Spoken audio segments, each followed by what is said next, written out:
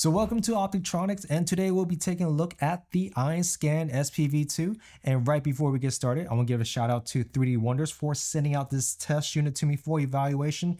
If you guys are in the market for your next 3D scanner, definitely check out 3DWonders. I'll leave a link down below. Now, once you receive your EinScan SP V2, make sure the sealing label isn't broken. This is to make sure that you have a brand new unit. Now, in the box, you will receive several accessories.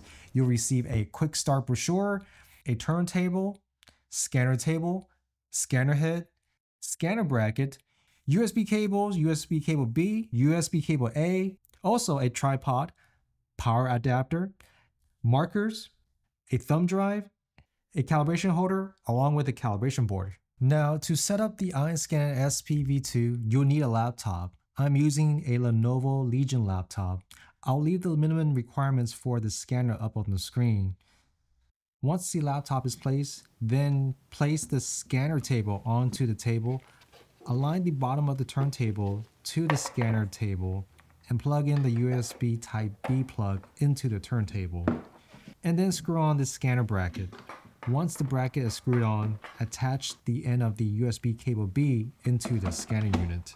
This is to ensure the communication between the turntable and the scanner. The next thing is to insert the USB Type-A plug and power plug into the scanner unit. Once that is completed, plug in the USB Type-A into the laptop and the power plug into an outlet. Once the hardware is all set up, we will need to install the program EinScan. You can get this program from the website or the thumb drive. I'm going to use the thumb drive and install EinScan. When you install EinScan, you'll go through several prompts about the installation. When you are done, you will have to create an account. Make sure you have an email ready because a verification code will be sent to your email in order to complete the sign up. The next thing we'll do is calibration. You should always calibrate a brand new scanner. Place the calibration holder at the center of the turntable, and then place the calibration board on top of the holder. Go to the rear of the scanner head and turn on the power. Now, go to your laptop and double-click the EinScan. Click on Calibration tab and start the calibration. Follow the pattern on the left side of the screen. Make sure your calibration board matches the pattern on the left side of the screen. Once that is completed, click Capture. Let the turntable rotate. Once it's done, you need to rotate the calibration board again, match the left side of the screen. Click Capture. And again, repeat the previous step and rotate the calibration board and click Capture. Calibration success. Now, next thing you'll do is a white balance calibration. So for this calibration, just flip the backside of the calibration board to the white part. You can also use white paper too. Click white balance test and let it run. And there you go. Now we will scan our first model. We will scan a camera battery. So I will place it at the center of the turntable. Then open the EinScan program. Click on New Work and save and name this project in a folder of your choosing.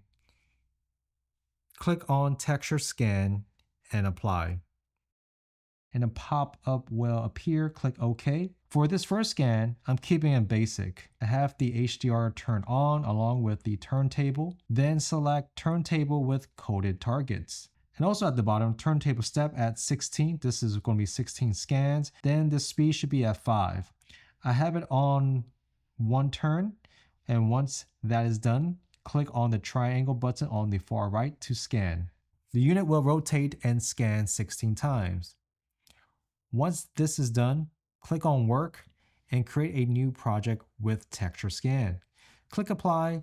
This will be a second project scan of the battery. I will flip the battery upside down and start the scan again.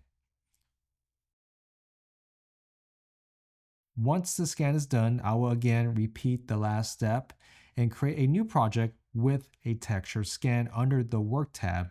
Now I will flip the battery flat on the table and I will start the scan again. Now for this very last step, I will create a new project with the texture scan under the work tab, flip the battery, and then scan again. And at this point, you should have 4 scan projects. Once the scans are all complete, click the Align tool on the far right. Now, you could drag any project to the fixed space on the right. I randomly chose project 2 as my fixed space. Then drag any scan to the floated space on the far right. You can left mouse click in the fixed and floated space to rotate your model. Then shift left click to plot the dots. You'll have to plot 3 pair of dots in order to align. Once the 3rd pair of dots is placed, the alignment happens automatically. Once that is done, drag project 3 to the floated space. This time, I will show you the wrong way to align your dots. As you can see, I aligned all the dots on one side of the object. This is very unbalanced as the program needs to counterbalance the placement. So make sure you have another dot on the opposite side of the object to balance the alignment. Now, once that's done, drag in project 4 to the floated space and perform the alignment.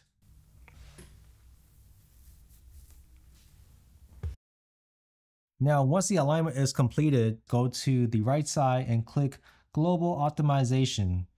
This will align your scans together more accurately. Now, the next thing we will do is fuse all scans together to create one model. At the bottom right, click on Mesh Model and click on Watertight Model and High Detail. Once that's done, you'll get a prompt saying if texture color is incorrect, please do texture remapping. So I'm just going to do texture remapping just to show you guys how to do it. You just click on texture remapping at the bottom right if you have any issues with your texture. So I click OK, let the texture mapping happen, and voila. My camera battery is fused together with the texture map.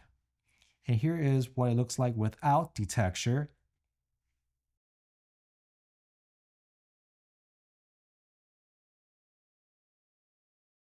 Now here's another way to align your scan faster this time. Now we're going to drag project 4 into the fixed space and then project 3 to the floated space, and we'll go over to the left and click this button called Feature. This is essentially an auto alignment tool. Now once that's completed, definitely check the alignment at the bottom of the screen. And once that's done, I'm going to drag project 1 into the floated space, and I'll click the Feature button again for auto alignment. And once that is completed, I'll just click Complete. And I'm only using 3 scans this time, 3 projects. Now, click on Global Optimization. This will align your scans even more tighter, and click Confirm. Once that's completed, go to Mesh Model at the bottom, Watertight, and High Detail.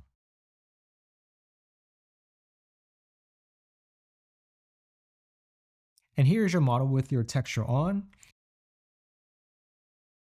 And here is the model without any texture. And as you can see, definitely the auto alignment, the feature button, does a pretty good job. So definitely try out this feature when you're auto aligning your scans. And once you're satisfied with the fusion of your scans, what you want to do is export your model. Click on export your scan on the top right under the folder and click on save mesh locally. And at the bottom, you can select your OBJ, STL, POY, and save it in a folder where you want all your scans and textures to be exported to. And I clicked save, it's saving, and then here is all the texture and models. So now that we are done with our first ever scan with the EinScan SP V2 on the scanner stand, in my next video, we'll definitely do another scan with the tripod. So definitely stay tuned for that. Until then, thank you guys for checking me back. Hopefully you guys enjoyed this video. Definitely click like and subscribe, and I'll see you guys in the next one.